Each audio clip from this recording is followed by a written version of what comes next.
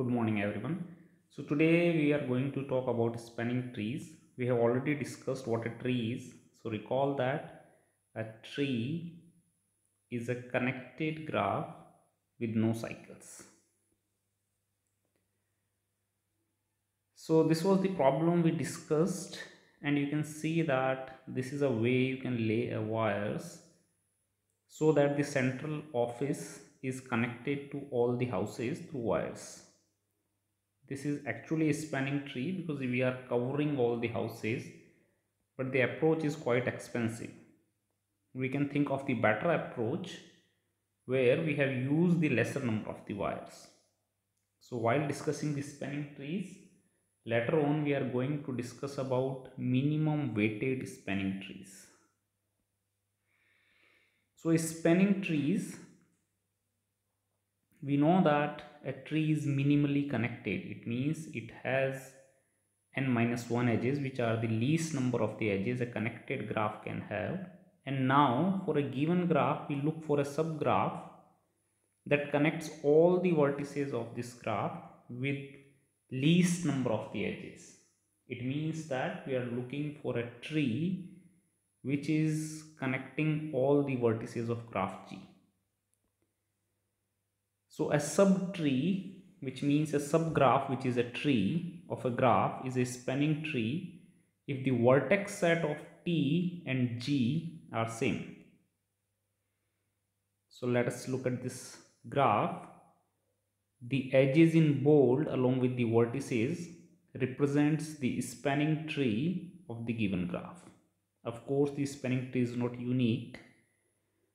And in the same way, we can talk of the spanning forest where we look for a spanning tree of each of the components. If we see this question, then we need to find the spanning tree of the following graph. So to find the spanning tree, we should mark all the vertices and we start connecting them in such a way that it should not form a cycle. So this is a one possible way. Again, it's not unique, so there could be many ways for forming these spanning trees. Next is draw all the spanning trees of the graph below. So drawing all the spanning trees, and G is a labeled graph. Please do try by yourself. You found that there are 3 spanning trees for the following graph, a easy question. But if I think of K5, so here in G there are 4 vertices, and if I think of K5 with 5 vertices but a lot of edges, and if I have to count the number of these spanning trees, then you will see that the number is quite large. Here when we are looking for the number of the spanning trees, then we are assuming the graph is labeled. So labeled K5, it has 125 distinct spanning trees. But how do we compute it? So to compute it, in today's class we are going to introduce the concept of matrices.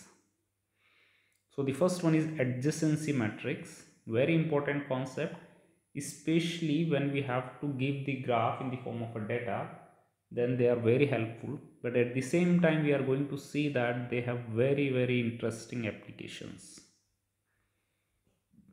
So adjacency matrix, as the name suggests, denoted as AIG, is a square matrix mainly used to represent simple labeled graph, and entries are 0 and 1. So if Aij is equal to 0, which means Vi and Vj are not adjacent. And since the graph is undirected, so Aij is always equal to Abi. And if Aij is equal to 1, it implies Vi and Vj, the vertices Vi and Vj are adjacent. So for a simple graph, you'll always get a 0, 1 matrix, 0, 1 symmetric matrix. So diagonal entries are always 0. But if you consider loop, then the diagonal entries, so Aii is equal to 2 if there is a loop, Vi, then if you recall the degree sum formula and the concept of the degree, so in that case aii would be 2. Similarly, if there are multiple edges, so for example 3 edges between vi and vj, then we can say that aij is equal to 3. So let's quickly try to find out the adjacency matrix of the following graph. So whenever you write the adjacency matrix, the first thing is to, because adjacency matrix we can only compute with respect to the labeled graph. And now you can start filling the entries. So u1 is not adjacent to u1, but it is adjacent to u2, it is adjacent to u3 with 2 edges. It is not adjacent to u4, not adjacent to u5. Even u5 is an isolated vertex, so therefore I can have all the entries 0 because it is not adjacent to any of the vertex. Now u2 is adjacent to u1, it is adjacent to u3, but it is not adjacent to u4. u3 is adjacent to u1, u2 and u4, and then the u4, it is adjacent to u3 as well as it is adjacent to u4 with a loop. So this is how we can compute the adjacency matrix for the following graph. Just one correction, that when u1 is adjacent to u3, then this u13 should be 2. Yes, it's 2, and u31 should be 2. Okay, now if we have given a matrix, please do try to draw the corresponding graph. Do it by yourself and you will find that this is the required graph for the given adjacency matrix. The next is compute the number of distinct walks from u1 to u1 of length 2 and length 3 in the given graph. Please do try it by yourself. If I have u1, then one of the simplest way to look of the walk of length 2 is to go to all the vertices to which u1 is adjacent. So you can go from u1 to u2 and come back.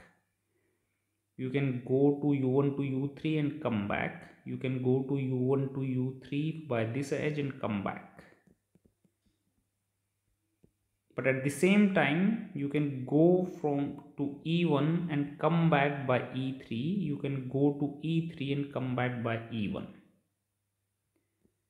Write down e2, e2, e1, e1, e3, e3, and this means that there are 5 walks of length 2. Similarly, now you can try to compute the walks of length 3. If it is a simple graph, then the degree of any vertex gives us the walks of length 2. So for length 3, you can go, so length 3 means 3 edges are involved. You can go from e2, then e4 and come back through e1, or you can go to e2, e4 and come back to e3. But at the same time, you can go from e1, e4, e2 and e3, e4, e2. So the number of walks of length 3 are 4.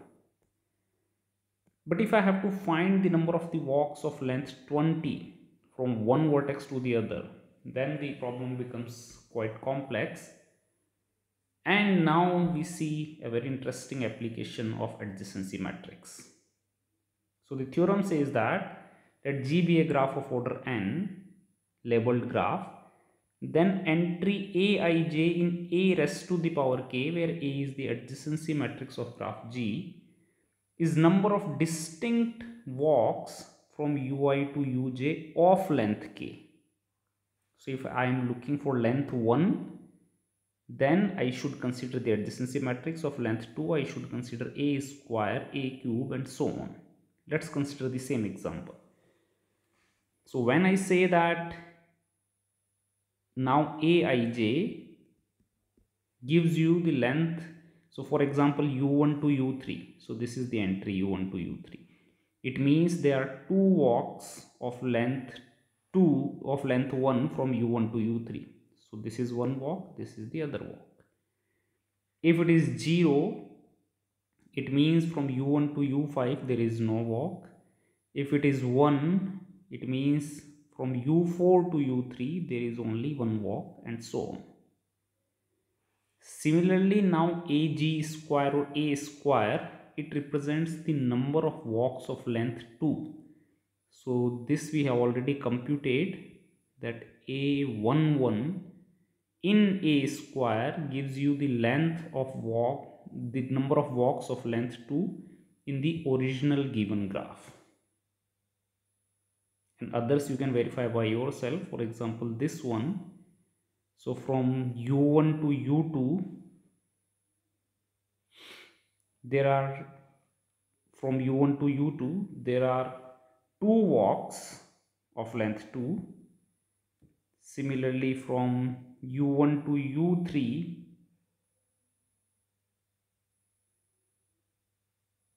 so from u1 to u2 you can see this is one and the other, this is one and the other, and so on and so on. Also recall A cube. So this represents, we have already computed the number of walks of length 3, they are 4. And now using computer we can easily compute a raised to the power 20 or a raised to the power 100. That gives us the number of the walks of length 100. So let A and A square represent adjacency matrix of the simple graphs G and G dash respectively. Then compute the given adjacency matrix. Very, very interesting question. Please think over it. So A is the adjacency matrix of G and A square is the adjacency matrix of G dash. But also given that G dash is simple. Now in the simple graph, all diagonal entries are 0 and therefore all diagonal entries are 0 here. But this same A square represents number of walks of length 2 in G. Yes. So one side we are saying that AII is equal to 0, all diagonal entries are 0. So if this is A square and diagonal entries are 0, it means that the number of walks of length 2 in the given graph are 0. And since the graph is simple, the only way to have walk of length 2 is you go from ui to uj and come back uj to ui.